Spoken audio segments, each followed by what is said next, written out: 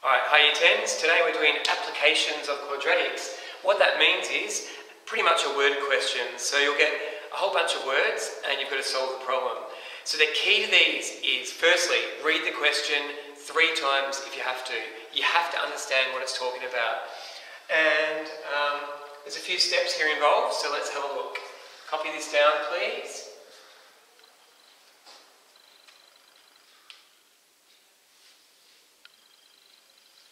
Alright, good job everyone. So, what I try to do when I look at worded problems, the maths is the easy bit, the understanding is the tricky bit with these type of problems. So read the question lots of times, like I just said, and try to get rid of the words. Turn the words into a maths problem, and then it makes it easy. Then just solve the maths, answer the question. So let's have a look at the steps. First thing is define the variable. That means what you're trying to find. Say, let x equal, if it's a side length, write down side length. Let x equal the age of Tom or something, whatever you're trying to find. Next thing, write an equation. That's where you use the words that you're reading and see if you can write that into an equation. Solve the equation using our maths. You've got the skills to do that. Now, choose the sensible answers. What that means is sometimes you'll get 2 answers. You might get something like x equals -3 and x equals 5. Now if they're talking about a side length, -3 is not a sensible answer. So you know the answer is 5. So what you do in that case, you don't just cross that out, you give them 2 answers, you say these are the 2 answers, and then you discount this one. You say this one is not a sensible answer, so therefore the answer must be 5. And then at the end you answer the question in words. Don't forget to use units. So if it's centimetres, write down 5 centimetres and answer the question in words. Excellent, that's all you have to do. Let's do some examples. A rectangle has its length 3 metres more than its width. If its area is 28 metres squared, find the width. Okay, so worded question. If you need to draw a picture, I'm definitely going to draw a nice simple diagram first before I begin. So there's my rectangle, and I'm going to read it again because I'm not sure, I've kind of forgotten what it said, so I'm going to make sure I've done it right. Its length is 3 metres more than its width. Okay, but I forgot the very first step, define the variable as well. So while I draw this diagram, my variable, I'm going to say let x equal, and it says find the width. So my x is going to be the width. Excellent. So it says the length is 3 metres more than its width.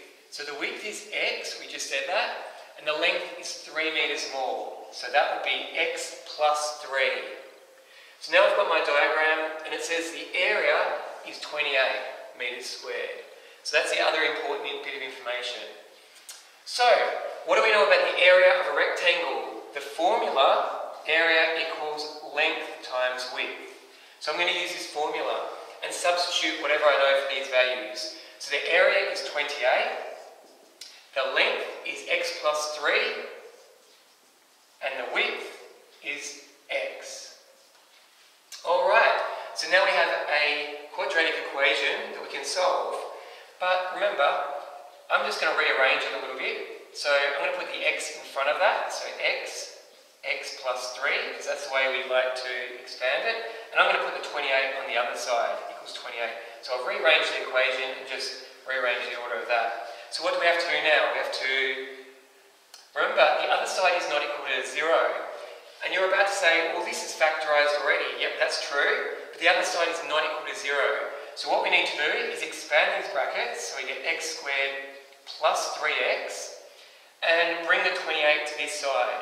So I'll do that all in one step. I'll subtract 28. And it equals 0. So now we have a quadratic equation where it equals 0. So what do we do now? Now we factorise again. So x squared, so it's x and x, it's a minus, plus and minus. Now, factors of 28. We know it's 1 and 28, 2 and 14, or 4 sevens. 4 sevens are 28, and that has a difference of 3. So I'm going to make it plus 7 and minus 4, because that will give me, remember when you expand in your brain, when you work this out, that'll give us plus 7x, and this one here will give us minus 4x, which is plus 3x. Okay, so now we've done that, we use the null factor law. X plus 7 equals 0, so x equals -7. And this one, x minus 4 is equal to 0, x equals 4. So we've done all the hard work, we've done the maths, we've got x equals -7 and x equals 4. Now think about what we've found out. X is the width of the rectangle. Can our width be -7 meters? I'm pretty sure that's not correct. So x equals 4 is the right answer. So remember, we answer it in words. So we say the width of the rectangle is 4, and don't forget the units, is 4 meters. So you state both answers that you've calculated, and then you say what the actual answer is. If you want to say -7 is not a correct answer, it's not a sensible answer, you can do that as well. But that's fine, you'll get full marks for that. Good job. Let's do another example. The product of two consecutive numbers is 72. Find the numbers by setting up an equation. In class, I always get kids say, I can do this in my head. But we want to see workings out to get full marks in a test. So yes, you might know what the answer is straight away, but when it's a harder problem, you won't. So that's why you need to know the process. We're teaching you the process so you can apply it to easy questions, but then you can apply it to harder questions as well. So product means times. Two consecutive numbers. Consecutive, that word means one after the other. For example, 4 and 5, they're consecutive numbers. They're one after the other. Okay, find the numbers by setting up an equation. So to find the variables, let x equal smallest number. Alright, so if x is my first number, or the smallest number, the next consecutive number, the one after that, would be x plus 1, because it's 1 more than x. So there's our first number, and there's our second number. And it says here the product of the two numbers, when we multiply these two numbers together, I'm going to put brackets around that, it equals 72. So now we can set up an equation. X times x plus 1 is equal to 72. So that's how you set up the equation. Similar to the previous one, expand the brackets. So remember how to do that? So you go x squared plus x equals 72. Bring everything to one side. X squared plus x minus 72 equals 0. So now we've got our equation that's equal to 0. We factorise. So you get x and x. One's a plus, one's a minus. 9 eighths is 72. So we'll make this one plus 9 and minus 8. So I've got my equation, and that works because it's plus 9x minus 8x gives me plus 1x. Always good to check that in your brain, just mentally. Now we use the null factor law. X plus 9 equals 0, so x equals -9.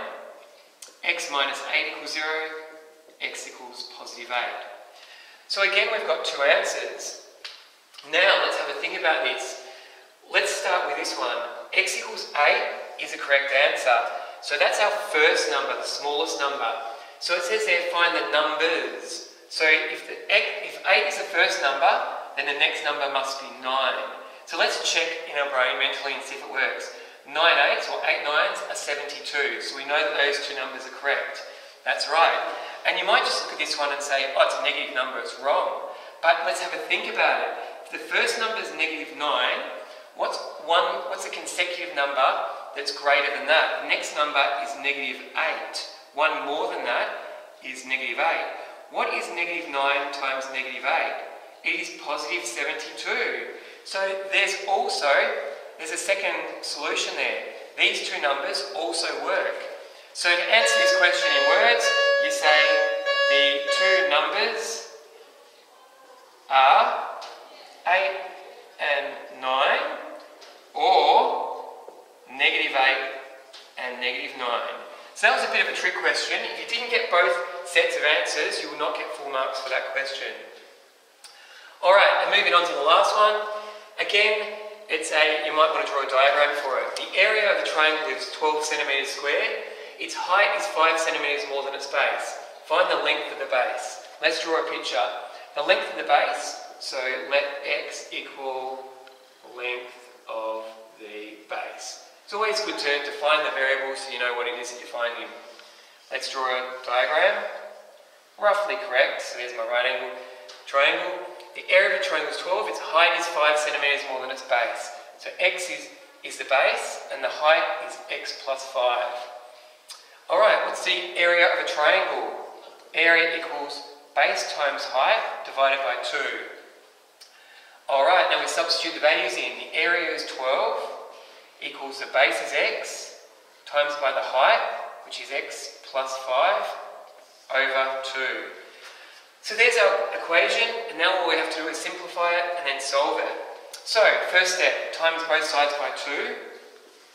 24 equals x plus 5. I'm just going to do one step at a time. Expand the brackets, so we get 24 equals x squared plus 5x. Bring everything to one side, so the other side is equal to 0, so I'm going to subtract 24 to both sides. So I get x squared plus 5x minus 24, and the other side equals 0. And now we can factorise. So we do our two brackets, x and x, it's a minus, so one's a plus, one's a minus. Factors are 24. There's lots of different factors, but I'm going to go with 3/8 of 24 because they have a difference of 5. So I'll make that one 8 and that one 5. I'll just quickly check mentally, plus 8x minus 5x. Oops, sorry. 3/8 of 24, silly. Learn your times tables. Thank you. Thank you, little Johnny in the back, for telling me that. So that's plus 8x minus 3x is plus 5x. Good job. See how I did my mental check then? And I realised that I was doing it too quickly and I messed up my times tables. So it's always good to check. I'm just going to do it over here now. So x plus 8 equals 0, so x equals negative 8.